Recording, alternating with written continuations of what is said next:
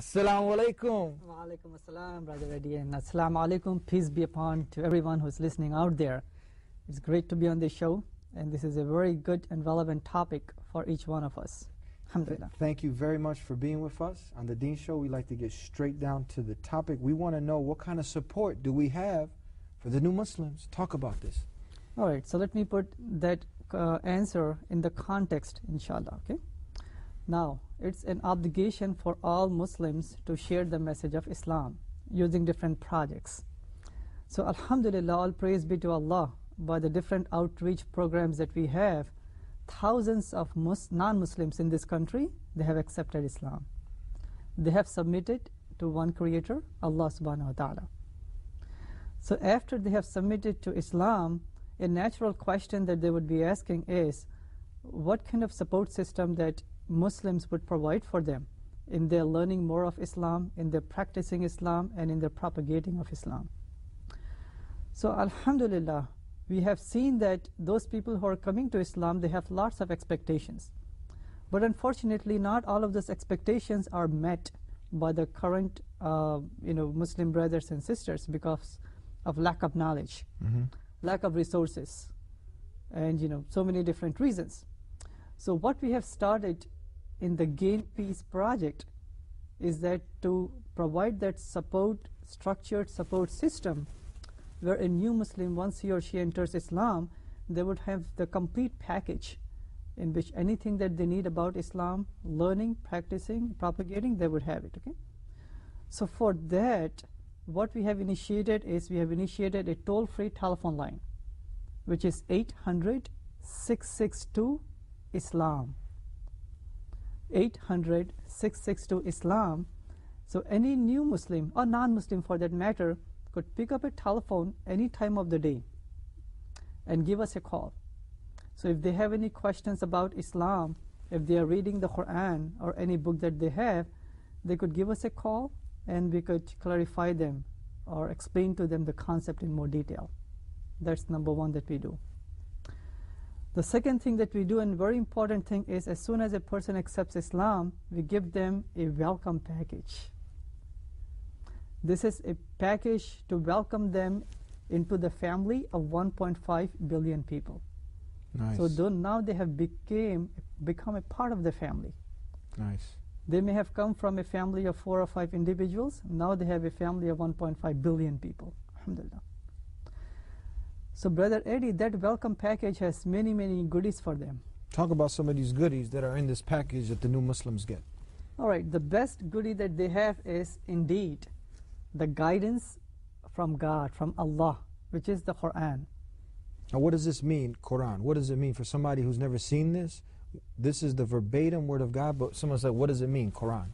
Quran is the guidance which was given to Prophet Muhammad, peace be upon him, and it has all the instructions, the guidance that a person has to live by.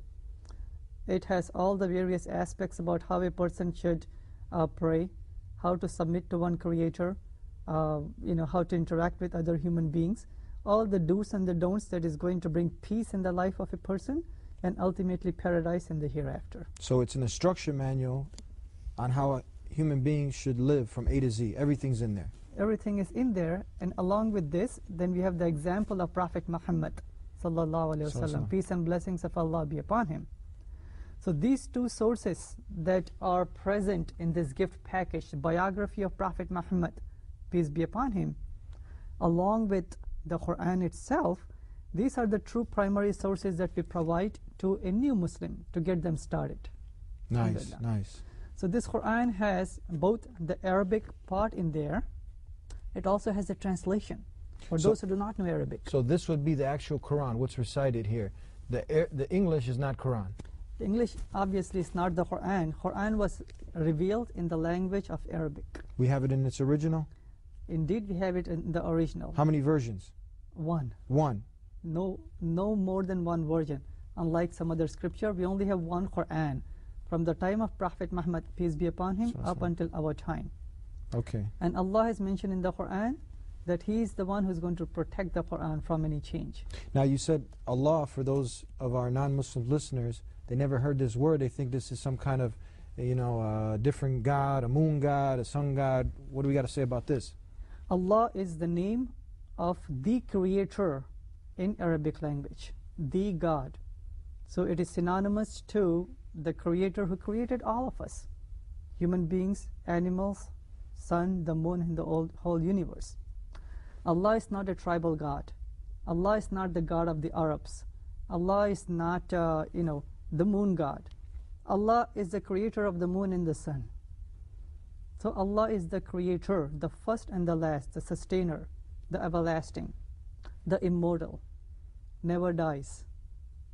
The first and the last was there before the creation, would always be there after. Alhamdulillah. So that is the word, that is the name of the creator in Arabic language. Don't Jews and Christians who are Arabic speaking use the word Allah? Indeed. There are 15 million Christians and a few thousand million Jews who are living in the Middle Eastern countries. Despite the notion that they are getting tortured and they are all of that, they are peacefully living up there. And when they have to refer to the one creator, guess what they use? They use the word Allah. Allah. In the Arabic Bible, Brother Eddie, and have a version of the Bible in Arabic, probably you do too, in the first chapter itself, in Genesis, where the very first book, any time where it says that God created the heavens and the earth, it says Allah created the heavens and the earth. All throughout the Bible, it uses the word Allah. When they have to use poetry, they use the word Allah wherever the word God comes. This is in the Arabic Bible. In Arabic language, the atheists, the Jews, the Christians, and the Hindus, anyone who is fluent in Arabic, they use the word Allah. I wanted to hit this point. So we have the verbatim word of God, the Quran. This is, in its original, as it was revealed 1400 years ago, wasn't touched, tampered with. This is a book that everyone should look into. The first line is not according to so-and-so or so-and-so. It says, in the name of God. Look into it. It's from the creator of the heavens and the earth. We have the biography of the last and final messenger to mankind, the Prophet Muhammad. His biography, come to the source. Not somebody trying to distort his name or distort Islam. You come in to the source, and it's here on the Deen Show. Let's talk about the other goodies that you have. We got 2 of them. You got some more in there? Well, for those brothers and sisters in Islam who have embraced Islam, maybe they're from Spanish background or Polish background or Russian background, they may not know English or Arabic language. So for them, we have translated the Quran in many different languages, 100+ languages for that matter. So this copy of the Quran in the translation is in Spanish language. And there are close to 30 million people who are fluent in Spanish. They don't know English that fluent. So we have a copy of the Quran in different languages. So coming back to what you have mentioned, that Quran is a verbatim word of Allah, the creator of the heavens and the earth. Some of you may not possess the copy of the Quran. Some of you may be curious to find out, how can I and where can I get the Quran? So for those of you who are in that situation, you could pick up the telephone. They could give us a call. The number is 800-662-ISLAM, ISLAM, 800-662-ISLAM, and we'll be happy to send free of charge. Nice. So we got that goodie. All right. Then one more important tool that we give in the welcome package to our brothers and sisters who have embraced Islam is a DVD called How to Pray. Because Islam is not just lip service. Islam is not just fine, I believe in what it mentions in the Quran. Islam is about how to practice the guidance of Allah. How to live that guidance, how to interact with other human beings, and how to make the place a better place. So to start off with, this DVD, it explains the recitation in the prayer, the different motions in prayer, and how to connect with God in prayer. And this DVD, the contents it has the prayer the way that Prophet Muhammad, peace be upon him, the last messenger for humanity, the way he used to pray. Now one important aspect, Brother Eddie, about the way Muslims pray is all the prophets of God, they used to pray the same way as Muslims do. Not sure if some of the viewers we are aware of that fact. Before we pray, we have to wash ourselves, right? Yes. And we have to make the intention. Then we have to stand facing a certain direction, and we face the direction of Mecca, Kaaba, right? We have the holiest of shrine up there. Then we have certain motions, and then we prostrate on the ground, and we pray to Allah, the creator of the heavens and the earth. So all the prophets of God, there were 124,000 prophets and messengers, they used to pray the same way as Muslims do. This is something beautiful. You got this DVD on prayer. You're taking the action, showing your obedience and love towards your Creator, dial up directly, not through any intermediary. Nope. Direct dial up to your Creator 5 times a day. Now you can pray, you know, there's other voluntary prayer. You can supplicate at any time, because I've had people ask me, what, you can only pray at fixed time. Yeah, you pray at the fixed times, but you can supplicate in your car, you know, when you're in an airplane, wherever we have those supplications. But this is the prayers that is incumbent on every Muslim to do 5 times a day. Yeah, there are 5 formal prayers, and they're supposed to be prayed the way that God has guided us to pray as. Besides that, right now I could pray, oh God, guide all of us on the straight path, so we could be better human beings and bring peace and harmony to the society. That's a prayer. Ameen. Ameen.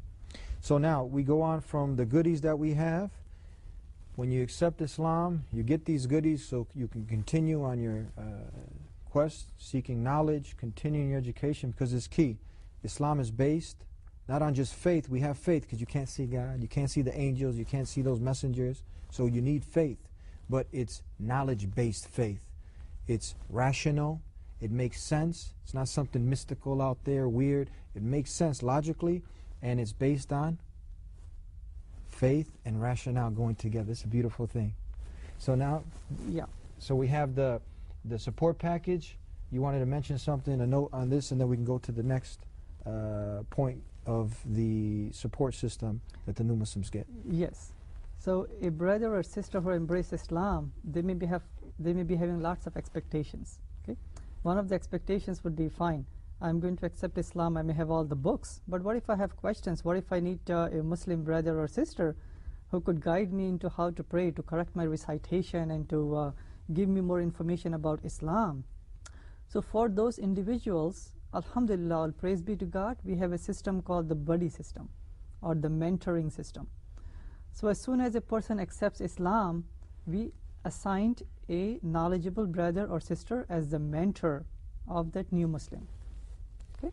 So the job of that mentor is to make sure that this new Muslim brother or sister, they are performing the way that they're supposed to perform according to Allah, according to God, that they know how to pray, that they know the recitation, they know the memorization. If they have any misconceptions about some things that they're reading, they would clarify it right away. So it's like a guardian angel standing next to them 24/7, something of that nature. This is beautiful. And you know, this is one of the unique things about Islam. You're watching the Deen Show. We're talking about Islam and helping you understand Muslims. Islam simply means surrender and submission to the Creator, one God alone, and then achieving peace. That's why this is something that we're all seeking. And Islam gives you, Dr. Sabeel, this is unique, that you don't have to have no guesswork. It's like when you join a company, you get hired for a position, they give you maybe a uniform to wear, they give you all the different things that you have to do. God has given you the blueprint, no guesswork. Who God is, He defines Himself in the Quran. We don't have to have your opinion, my opinion, and we got all this confusion. God tells you who He is, what your purpose in life is, where you're going when you die, and this is something that we can all agree on. We will all die. We will all leave this earth. And God tells you in this book where you're going from there. It's a beautiful thing. Everything is there. Let's go to the next thing. We talked about the package. We talked about the mentoring, somebody supporting you, being there for you. What's the next thing that we got support? Well, alhamdulillah, the Gain Peace Project.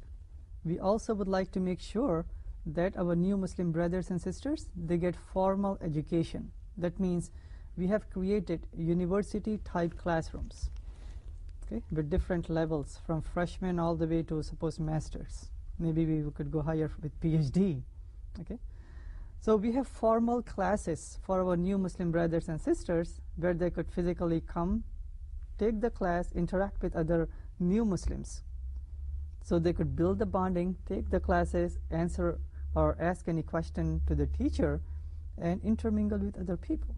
So we have these classes in 2 different locations. Okay? One of them is in Chicago. The second one is in Villa Park Islamic Foundation. The third class which we have is in online, internet class.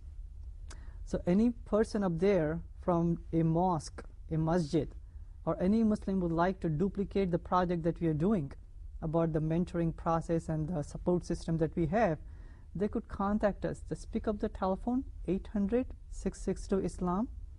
We would help them in duplicating this thing in their city. The purpose is, once a person becomes a Muslim, it becomes our obligation of all the Muslims to make sure that the person remains in Islam, gains the knowledge, and remains strong in Islam. Nice, nice. This is something that is very good. We have this perfect system. You follow it. We are trying to get to paradise, and we're trying to reach out and help because, as we mentioned when we started, there are certain people that have come, taken necessary steps, but they haven't had that support, that hand that they needed to help them the rest of the way. This is the show that we're covering that is for you. Call the number if you're even thinking about accepting Islam now, or you need, you know what, some of these misconceptions that you might have, there's some doubts. 1-800-662-ISLAM. Tell us, Dr. Sabeel, you got these buses, they got Islam on the side. What's been the reaction? Talk about this project a little bit and the reaction from the people. Okay, very good. In the Quran, Allah, the Creator, mentions in Surah 16, verse number 125, Ud'u ila sabili rabbika bil hikmati wa mau'izatil hasanati wa jadilhum billati hiya ahsan. So it's an obligation for all Muslims to share Islam, to share peace with other people, other individuals, because we love all of humanity and we know that Islam would be good for us just like it is good for us.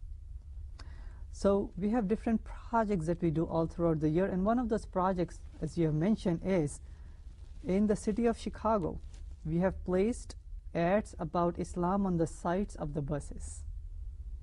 Okay, maybe all of you know the city of Chicago. It's a very big city, lots of buses, and the ads are very visible. The advertisement says, Islam, you got questions, we have answers. Contact gainpeace.com or call us at 800-662-ISLAM. Then it says, free Quran and Islamic literature. So that's one segment of the ad, and on the top, it's a very unique banner that we have placed. Islam, the way of life of Noah, Abraham, Moses, Jesus, and Muhammad. Peace be upon all of them. Couple points before we finish this segment of the Deen Show. There's got to be somebody out there. They might have heard something negative about Islam. They think Islam is about terrorizing people, blowing things up. They might have been flicking through the channel and heard Islam, and they probably got a little nervous. They thought something's about to blow up. Let's talk about this for a second. What do we got to say about this misconception?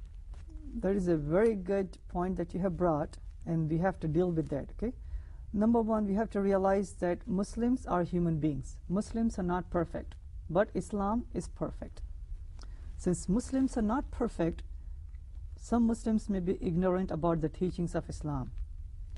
Some Muslims may not have the knowledge about, the do's and the don'ts and how they should implement Islam. So because of their ignorance, because of the political reasons and revenge factor and all of those, some Muslims may be doing some acts of terrorism. A very small segment of Muslims. However, Islam teaches no oppression of innocent people, or no oppression of anybody for that matter. Islam teaches no killing or harming any innocent person. In fact, there is a saying of Prophet Muhammad, peace be upon him, where he mentions that in the battle, in a just war, do not kill women and children. It says in the Quran, chapter 5, verse number 32, that killing one innocent person, it is as if killing all of humanity. And saving one innocent person is as if saving all of humanity. So Brother Eddie and my dear viewers out there, that is how much Islam respects the sanctity of life. So it is very important for all of us to understand, to distinguish the religion of Islam from the actions of human beings. Human beings are not perfect. Islam is perfect. So it will not be fair for anyone to judge Islam by the actions of a few people. Just like it is not fair for Muslims to judge Christianity on the actions of few people. When they did the Crusades, the Inquisition, the colonization, the Bosnian killing, and the apartheid, and the Ireland, and all of those things which Christians are doing, we should not attach that to the religion of Christianity. That makes perfect sense. You have to separate Islam from the actions of some Muslims. Islam teaches one thing. Go to the Quran, read it in its context, as Dr. Sabeel, the doctor of Dawah, as I call him, was saying. Islam forbids killing innocent people, men, women, children, or anyone innocent. Battlefield is different. In the conflict, there's a constitution, what you can and can't do. But still, isn't there a verse, one more, that even in the battlefield, if somebody like wants peace, look, and he's, you have to take him and escort him to a safe zone. Indeed. This is something that's merciful. Right. Beyond. Indeed, Brother Eddie, it mentions in the Quran, chapter 9, verse number 6. In the context of a battle, right, in the heat of the battle, Muslims and non-Muslims are fighting in a just war. In a just war, it's very important. Even in a just war, Islam gives certain guidelines for us. And one of those guidelines is that you should not kill any innocent person, a non-combatant, yes. Number one. Number two, we cannot destroy any infrastructure, even of the enemy territory. We should not destroy any places of worship. We should not touch any pious person who is praying, the monks and the priest.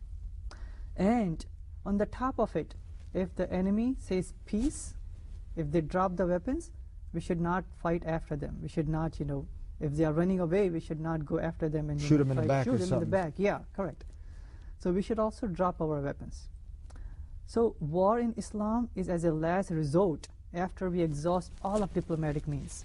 And even in that, Islam's beautiful guidance is, you should fight a war within the guidelines. No killing of innocent human beings, and if the enemy says peace, we should say peace and mend. That's what we're talking about. We're coming to a close. One more point.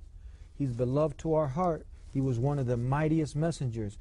Briefly, talk about Jesus Christ, peace be upon him, in Islam. Talk about him real briefly. We got a minute to go. Okay, very good. Prophet Jesus, peace be upon him, is near and dear to all Muslims. A Muslim cannot be a Muslim if he does not believe in Jesus, peace be upon him. We take Jesus Christ as a mighty messenger of God. We believe that he was born to Virgin Mary. We believe that he raised people from the dead by the permission of God. We believe that he healed the sick and the lepers by the permission of God. And he's a prophet of God. He submitted to one God. He invited humanity to worship one God. And he used to pray the way Muslims are praying.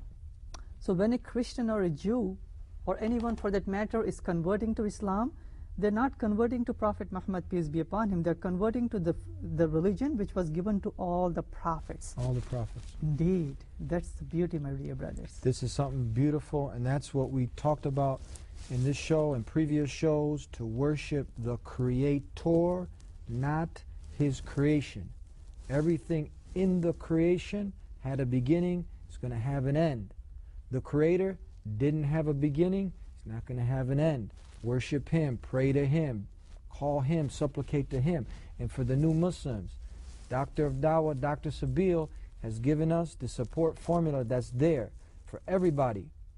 If you didn't accept Islam, you want to accept it, you can do it right now. What they got to say? What they got to say, Dr. Sabeel? To come to Islam, God has made it very easy. We don't have any baptism ritual. We don't have a swimming pool where we take in the back and dip them into a pool. It's very simple. A simple recitation which should come from the heart of the person. Okay? And the translation goes like this. I bear witness that there is no other deity worthy of worship except one God, Allah.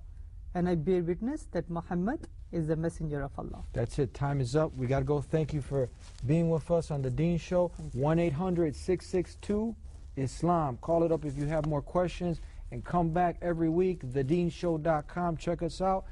We'll see you next time. God willing. Assalamu alaikum. Peace be unto you.